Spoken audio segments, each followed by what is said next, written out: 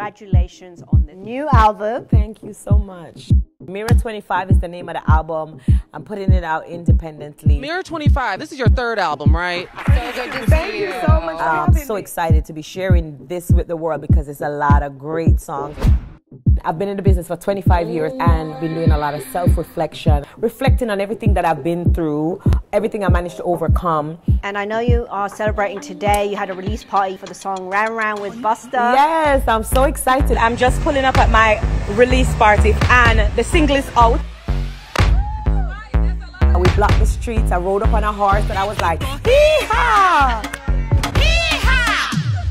Round, round, round and round. I'm having fun. That's really what matters. And having Busta come on it, the legendary boss man. You warm and check, shake an ass for me. If money you attack a leg, I done up on your head until you break a blood clot leg. Yeah, skin out until you break a blood clot sweat. I took a risk because it's a sound that dancehall is not too familiar with. You've never heard a real hardcore dancehall mixed with country and mixed with hip hop. And I'm just super grateful to have icon, a legend, to come and bless me on this record. Round, round, round and round, shake that ass, make it touch the ground. 2085, look back on things when me archive. The T song, you said you went into your archive for that. I did. I went into my archive too. Oh, really? Look what I've kept, it all files. Oh, wow. Reshma.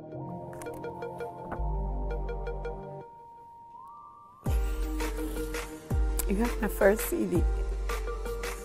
Let me come back to some, ooh. Yeah. Oh, wow. Oh, Lord. It gave me a rush of emotion. Like, when I said it in 2085 T, just looking back at things that I archived, just kind of put in my past. I've really been through, I don't think people understand how much I've really been through. And when I saw this CD, it just reminded me how far back I've been struggling to make it to this point. I come from humble beginnings and I always use that slogan, from homeless to greatness, you know? And I just stay on that word and I believe it.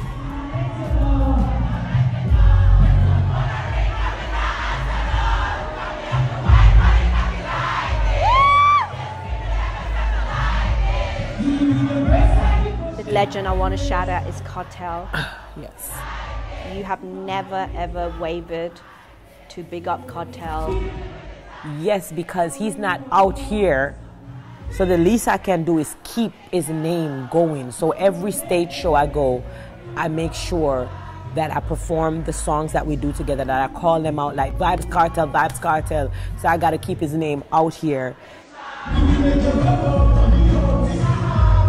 I remember when I thought he was going to come out, I had changed my flight to stay back in Jamaica just because I wanted to run outside with 2 pot covers. Like, I just want to be there with the excitement. I want to be in the streets. I want to be celebrating.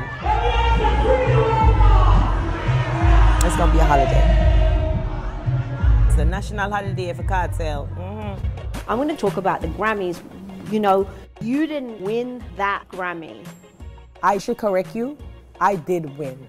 I'm happy to be the first hardcore dancehall artist to be nominated for a Grammy. There's not a dancehall categories in major big award shows. There's still reggae. So I feel like we are still living off of what Bob Marley did. We need to step up to the table and change that. And so even though I don't have the physical Grammy, the fact that I'm Grammy nominated, I opened a gate for other dancehall artists. And I feel like as the Queen of Dancehall, it's my job to try to push dancehall to another level, no matter what it takes.